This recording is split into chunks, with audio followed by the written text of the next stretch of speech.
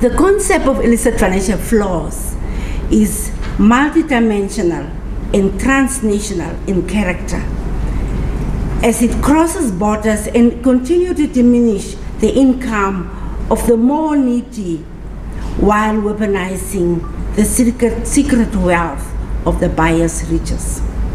Therefore, it should have no space in any economy to seek to develop sustainability and contribute meaningfully to the socio-economic well-being of a nation. Like the concept of migration, they have countries of origin and countries of destination. And there are several transit locations.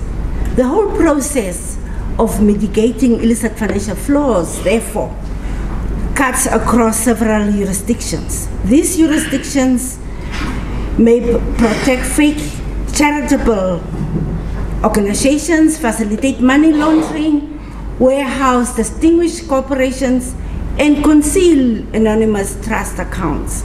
Ironically, the fact remains that the funds involved often come from jurisdictions with scarce resources for development, financing, depleted foreign reserves, drastic reduction in collectible revenue, tax underpayment, or evasion and poor investment inflows, which statistics has proven Africa and Latin America are the main victims in most cases.